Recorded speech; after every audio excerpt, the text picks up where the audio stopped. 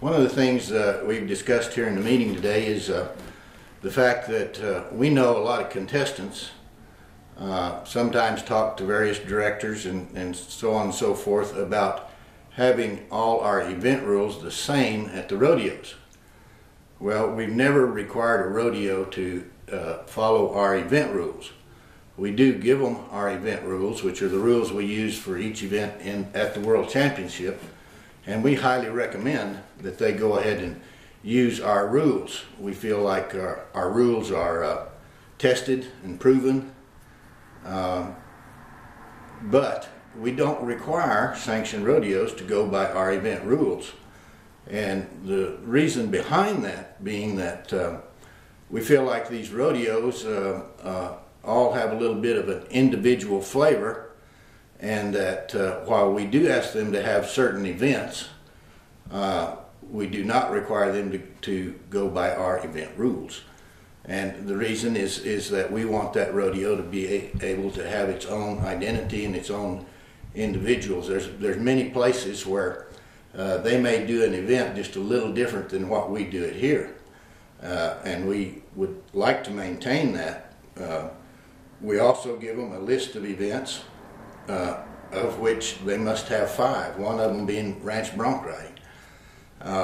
So we feel like we're dictating to the rodeos as much as we can, and of course we don't like requiring a lot from our rodeos, and even some of our rodeos feel like we require a lot.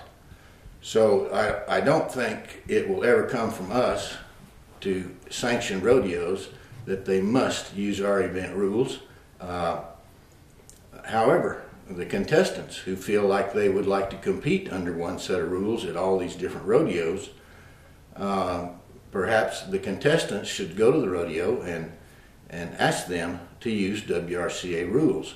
We feel like that would be a better place for it to come from, is the contestants themselves, and not for us to dictate it to the sanctioned rodeo. And once again, we like for those sanctioned rodeos to have their own individual feeling, their own individual flavor, if you will, and we just think it makes for a better mix. Now, we do send out our rules, and when we invite a team to come to the World Championship because they won a rodeo somewhere, we send them our rules, so they know what the rules are to compete here by those rules.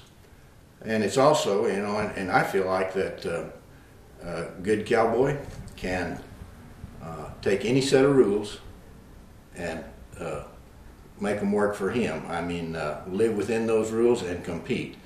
The rodeo's main purpose is to give everyone the same opportunity to win. And if you can make that consistent across the board, it really doesn't matter. The rules are almost irrelevant as long as the rules are the same for everybody.